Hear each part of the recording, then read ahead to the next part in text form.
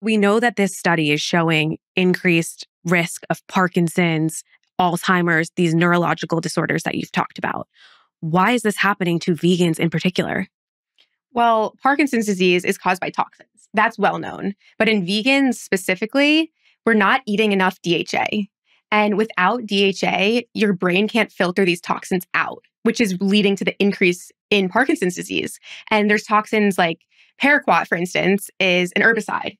And that is banned in both the China and the EU, but still used here in the US. They said under strict guidelines, but what are those strict guidelines? So we're still getting that in the US. There's things like TCE, which is trichloroethylene in dry cleaning. That can cause Parkinson's disease. So the whole point here is that in vegans specifically, you're not eating enough DHA, and therefore your brain can't filter through these toxins that you're getting that cause Parkinson's disease. Right, and even pesticides. We know that people living near golf courses have 125 increased risk of Parkinson's because of the weed killers they use on the golf courses. We know that toxins cause it. And what Kara's saying right now is that we have studies now that was published in, I think, 2024 that show that as the omega-3 index goes down, less DHA exposure, then we see more signs of pro-inflammation, lipid peroxidase, glutathione peroxidase. We have less ability of the liver to detoxify compounds and less ability for the brain to detoxify compounds and more buildup of neurologic toxins in the brain. So these omega-3s are really important for detoxification. And when you talk about toxin exposure, are you talking about toxins that we eat or that we're exposed to environmentally? Where are we getting these toxins from? I know there's actually probably a long laundry list. Yes, we're saying that it's a combination of residual toxins on food and residual toxins that we breathe. And right now, some of these toxins that we know cause Parkinson's are things that are in the air that people can breathe if they live close to but they're using sprays on golf courses, or you're getting your clothing dry cleaning, so. I see on the internet a lot of people use this term forever chemicals. Are these forever chemicals? I'd have to look at what forever chemicals are. The plastic. I think the forever chemicals are the plastic. Like the PFAs. I think the forever chemicals are PFAs. They are. Yeah. Which could contribute to health problems and issues. I think what we're finding here is that in the modern world, we're all exposed to a lot of chemicals. Yeah. And these chemicals cause neurologic deficits. And we need a powerful omega-3 index for the body to be able to not have those chemicals cause damage.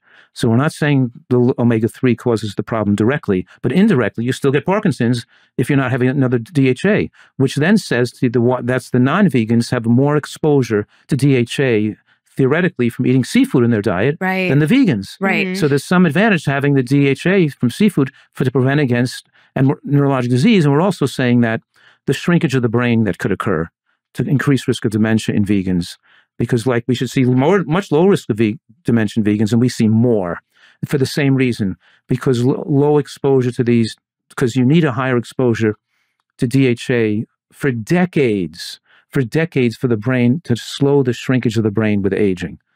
And there's another study that came out in 2024 that showed that the people who had higher omega-3 index for decades and who supplemented with omega-3 with DHA had the lowest risk of dementia. In other words, they think the title of the study. Can you read the title? It said personalizing the recommendations for an individual based on omega-3 index, causing the best outcome for lowest risk of dementia. Very important study that came out. Do you have that right there? I didn't write the title names. I can get it. So you're saying, though, that there's an optimal range. Like, can you have too much omega-3s, too much DHA, too much EPA?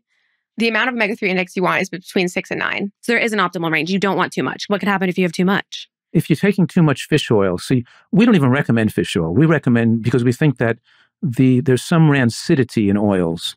And we use an algae-based DHA that we keep refrigerated in dark glass to reduce the rancidity. Because, we're saying that the oils in your body, your fats in your body become rancid. That's what lipid peroxidase is. So the oils get rancid out of the body too. So we're putting clean oil into the body. So we adjust that to get a favorable DHA. So it's cheaper to get a high dose. It's cheaper to get a higher dose with fish oil. But if you take too much fish oil, then especially too much EPA, it can thin the blood too much. That wouldn't occur with the low amount of EPA in our supplement. But if you're taking really like 3 or 4 grams of fish oil a day, the EPA component can make it more likely to bleed and can more likely have a hemorrhagic stroke and could actually suppress immune function and potentially increase of some infectious related agent. But that's when you're using a fish oil as a pharmacologic dose to thin the blood or to treat a problem. Right. We're not using it pharmacologically. We're using a much lower nutritive dose. Right. We're talking about, so yes, you can get to a dose that's really high, and we're just like any other nutrient. If you take too much vitamin D, if you take too much iodine, if you take too much vitamin, you could take almost any nutrient in excessive amounts can cause harm, but doesn't mean you want to be deficient in it either. Yeah, and I feel like you talk about the DHA EPA thing a lot. I think you've had a lot of pushback throughout your career, and you're actually double downing now and saying, no, you want to take it and you want it to be clean. I think historically you said there have been some studies that are tracking omega-3s with rancid oils, so it doesn't really show the effectiveness. Is that true? It's true that the oils used are rancid, and so which limits the potential benefits. But I'm still saying that a low omega-3 index is an accurate indicator of long-term omega-3 use, of how much you're taking.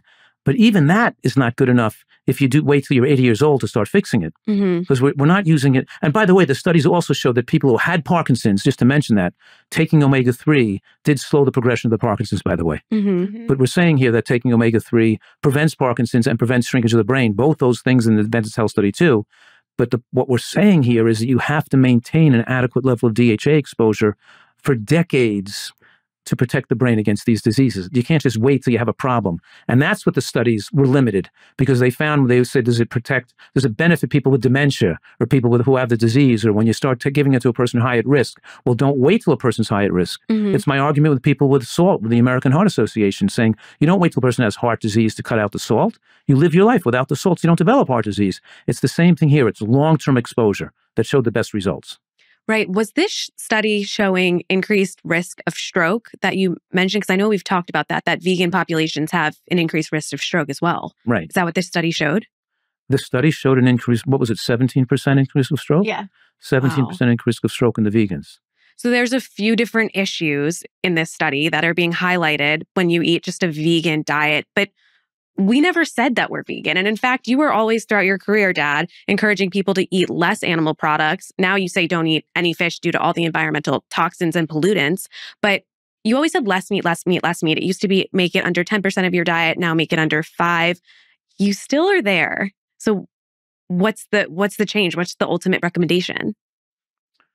No, the recommendation is in today's society, we're encouraging people to follow a vegan diet and then supplement intelligently to take in those few nutrients and fill the gaps that the vegan diet doesn't have, which is particularly DHA, EPA, zinc, and B12. Those are the main 3 gaps. The things in your multivitamins and fish oils that you recommend that it sounds like are necessary to take so that we don't have any disease in our future. And there's some, there might be 10% of people on vegan diets who can convert enough DHA from the ALA they're eating, but it's still a small percent. The majority of people are in trouble if they don't take it. So few people genetically can convert enough, but that doesn't really speak for most people who can't, right? Do you recommend people get tested for this? Of course. Yeah, definitely. That's we're saying the study I was looking for, the title of that study, it actually says, I'll read you the study title of the study. It says, an analysis of omega-3 clinical trials and a call for personalized supplementation for dementia prevention.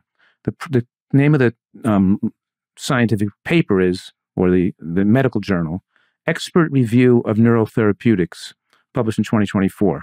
So it shows you that an individualized approach to give people the right dose of the supplement to get their level of omega-3 index in the most favored range showed the best protection against dementia. Actually, what the study showed. And it looked at, what did it say? It looked at an analysis of all the clinical trials, right? It reviewed all the clinical trials. You have now, and you have a series of scientists, like 10 different scientists working on this study for years and years, putting all this data together. And sometimes people don't respect some of these scientists that really dedicate their life to like uncovering this information that we benefit from it. So these people, It's also important to point out that there was another study in 2021, which is a meta-analysis that looked at omega-3 in the blood levels and longevity. It showed that people with an omega-3 index greater than 8% lived about 5 years longer than those with an omega-3 index of less than 4%. And to put that into comparison, 5 years doesn't sound like that much, but statistically speaking, that's the same longevity difference comparable to smokers versus non-smokers. Right. It's huge.